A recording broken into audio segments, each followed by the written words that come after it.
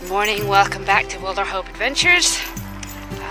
We are in the little town of Balcombe at St Mary's Church. We're doing one of the walks into history, Sussex book today.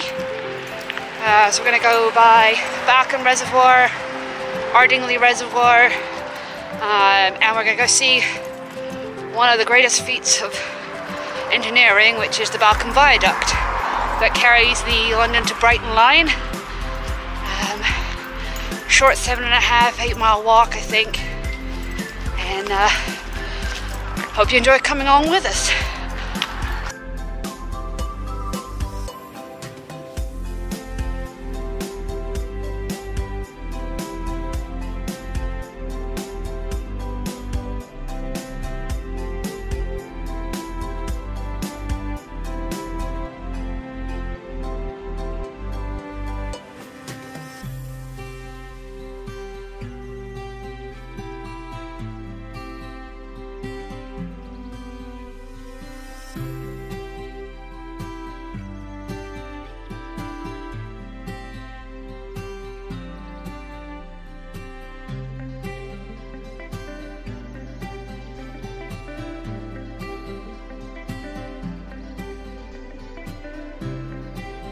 So that beautiful area we just walked through is Balcombe Park. It used to be Highly Manor, which has since been demolished. It was set out in the 14th century as a deer park by, I think it was the Duke of Norfolk. So lots of history through here. It's an absolutely beautiful area. So much history around here, which is one of the things I love about these walks. I tell you all about it. So you're walking through the woodland at the bottom of the deer park and coming down to Balcombe Reservoir.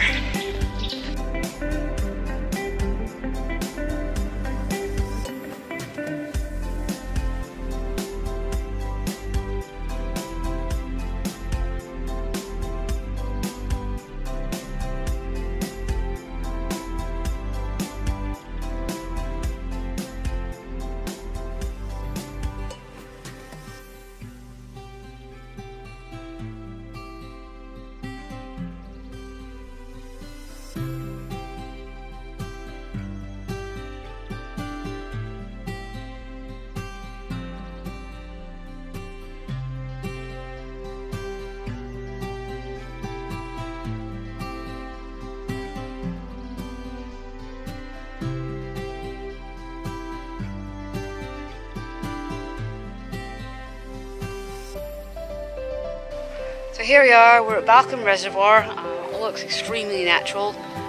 This was actually a fishing lake created for Highly Manor. Despite that, it is a beautiful area and well used for fishing still and boating and other recreational activities around the area.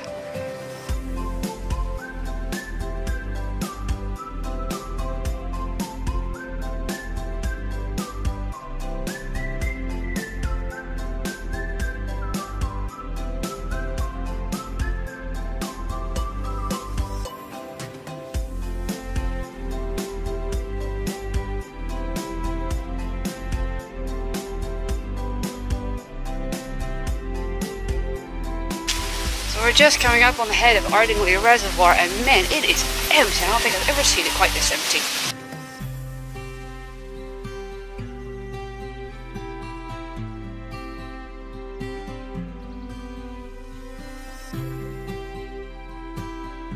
So Ardingly Reservoir was constructed in 1978 to fulfill two purposes.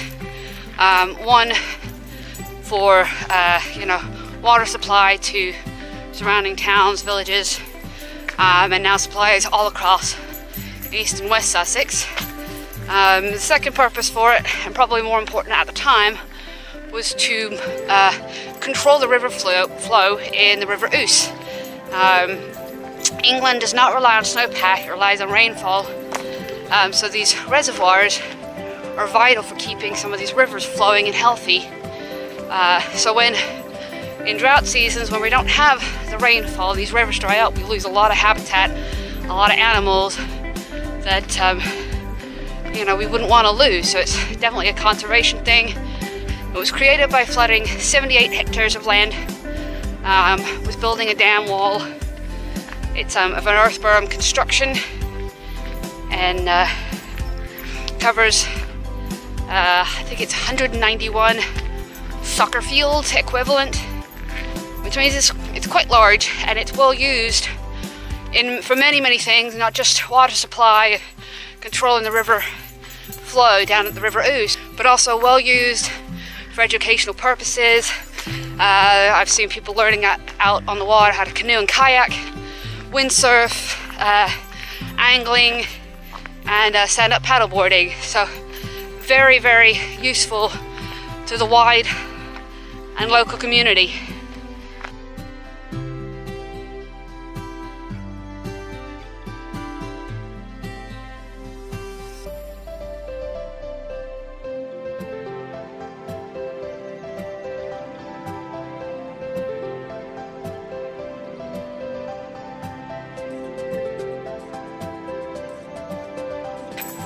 So Ardingly Reservoir can be found. It's located on the High Weald, in the High Weald area of outstanding natural beauty, and it's actually a designated nature reserve. So it's protected species. You can see things like kingfishers, speckled white butterflies, dormice, and a huge variety of other things. Unfortunately, I cannot remember them all, but those were the highlights that we saw on the board back there. So I like trying to keep an eye out for these things. I've actually never seen a kingfisher, and that would be absolutely amazing to see. So, unfortunately, the water's not very clear right now, so the chance of seeing one are pretty small because it's so low. The trees are not overhanging the edge. So we've left Ardingly Reservoir behind. It's getting quite busy. It's getting to that time of day. People are coming out. Renting out kayaks to spend the day. It's bank holiday weekend, so we're just stopping for a snack. It's not super late. I think it's about 9:30. Just got some cheese and rich crackers, and I think a chocolate bar too. So we're just gonna top up. We should be getting to where we can see the viaduct here shortly, which is quite a piece of engineering. It's absolutely beautiful too. Of course, back a couple of hundred years ago, they actually knew how to build things that were pretty and not just functional.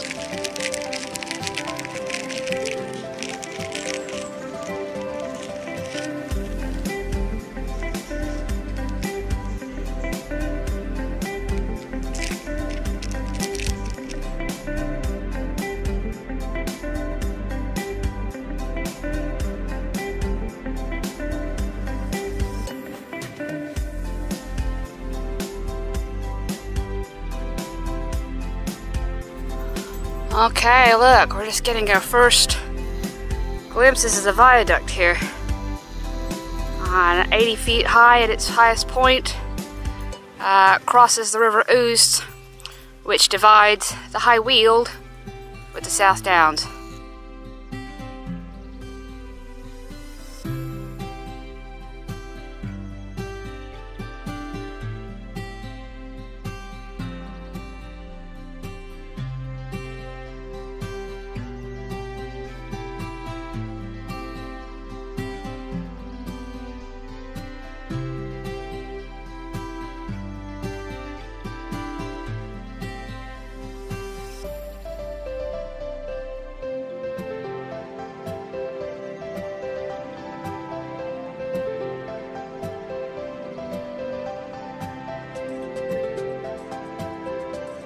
Following the River Ouse down from the viaduct, just walking through some cattle pastures. Haven't really run into any cattle on this walk, but I know that they're in here, one field, but that was it, and they pretty much ignored us. But we're following the River Ouse. We're just starting to come up to the viaduct, which, because I can hear it, can't currently see it, but definitely not as impressive through here. Very small river, almost a creek through here. When compared to what we saw down at Southease on the South Downs.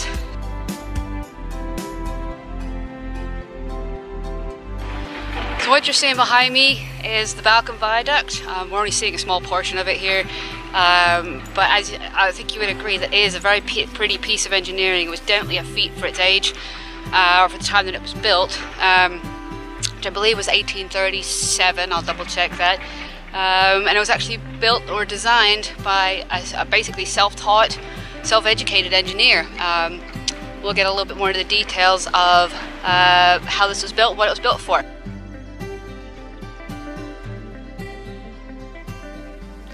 The London and Brighton Railway Company was launched to link the growing resort of Brighton to the capital.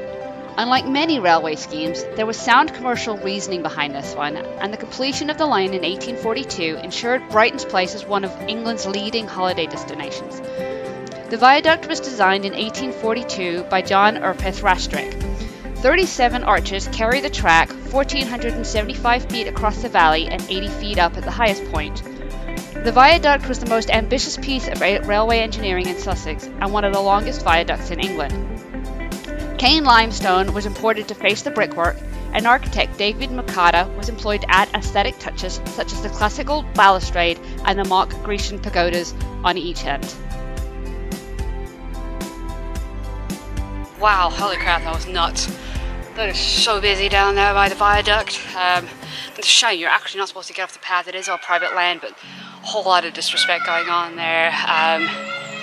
You know, it's just, you can probably hear them in the background right now, lots of kids screaming and getting off and trespassing, which is a shame. You can see that there used to be a fence there. It does say don't cross the fence. It does warn there's possible danger, but people just don't seem to listen. You know, that's all they think about sometimes is themselves and what they want to do. So kind of a shame because it will ruin it for a lot of other people. So anyway, we're heading on. We're starting our trek back to the car. Definitely hope you've enjoyed it so far.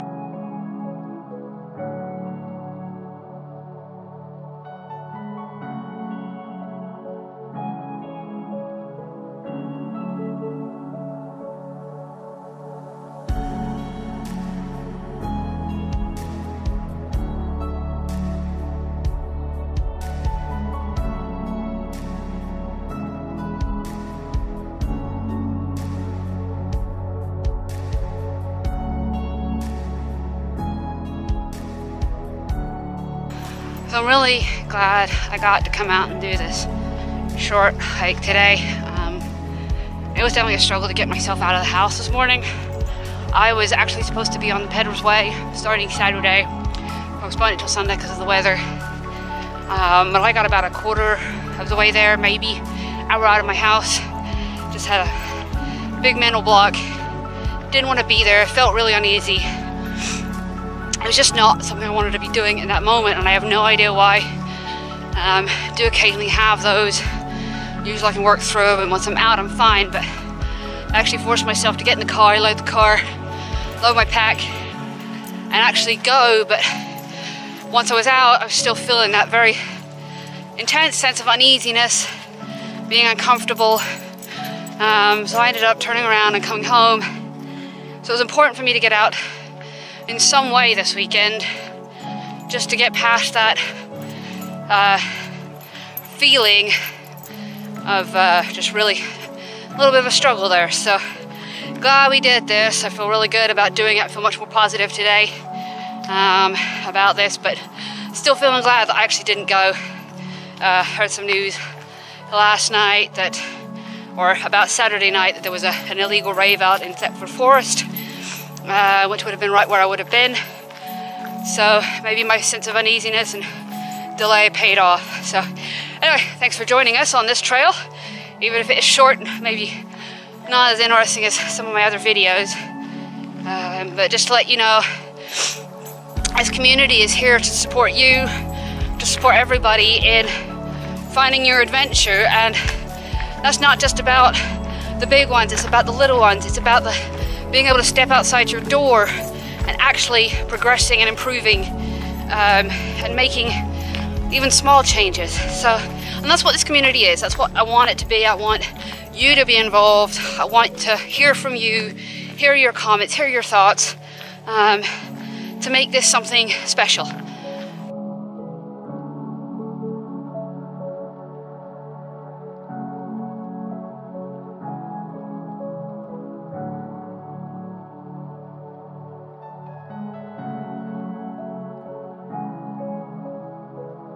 So I just came across this really cool rock formation cliff behind us.